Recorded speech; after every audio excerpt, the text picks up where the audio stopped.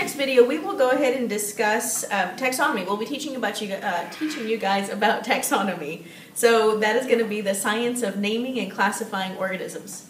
So the scientist that actually takes charge of doing this is called a taxonomist. So his job is actually to study these organisms and then to determine their relationship with one another, and he'll start putting them into groups. So actually, the first taxonomist in 1750, his name was Carolus Linnaeus. He actually came up with this naming system that's called binomial nomenclature.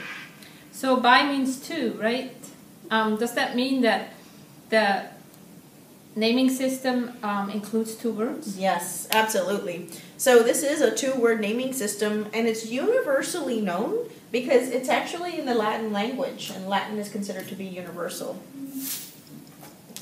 So if I lived in Switzerland, okay, so if I go to Switzerland and a honeybee bit me, would I go to the hospital or the doctor and say, hey, a honeybee bit me?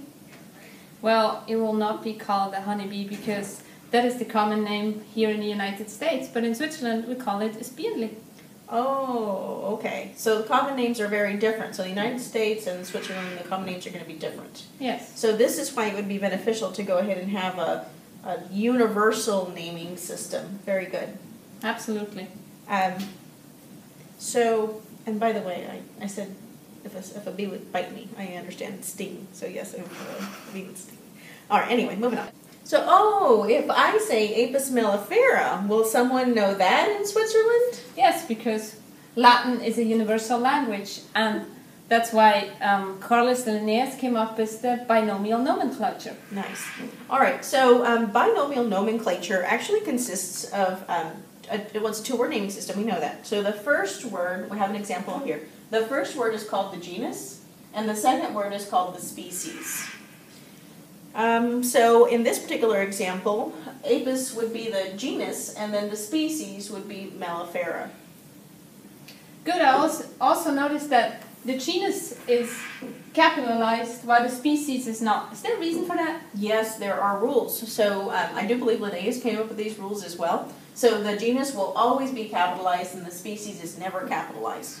And there's also a second rule. So the second rule of thumb is going to be that the scientific name, so Apis mellifera, either has to be underlined or italicized. I just couldn't do a good italicized handwriting there, so I just went ahead and underlined it. So what else can the scientific name tell us?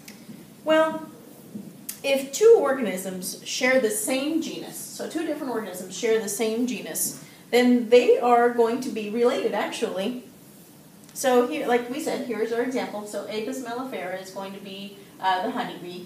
So actually, other varieties of bees will also have the same genus, only they will differ in species depending upon the type of bee.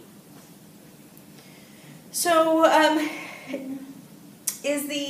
so now you tell me. So is the genus and the species the only taxonomic group that these guys fit into? No, we have a whole list of them. There's actually 8. We start with the domain, and then we end up with the species. We just looked at the genus and the species in the example of the honeybee. But the honeybee has a family, an order, a class, a phylum, a kingdom, and a domain. Nice. So, is domain very broad, and does it include everything? Yes, we group very broadly first for domain, and then very specific when we get to the species name. So, how am I going to remember the order of this 8-word classification system? Well, we have help for that by saying, because we just look at the first letters. Okay. And then we can say, Dear King Philip came over for great spaghettis. Oh, that's a great mnemonic device. I like that. So, Dear King Philip came over for great spaghetti. That sounds great. I'm really going to remember it that way. So, since we said that domain is going to be the broadest, how many domains are there? There's 3. 3 domains. We have the bacteria. Okay. We have the archaea. Okay. And the eukarya. Nice. So, between all, we only have 3 domains, and all organisms fit into those 3 domains. Perfect.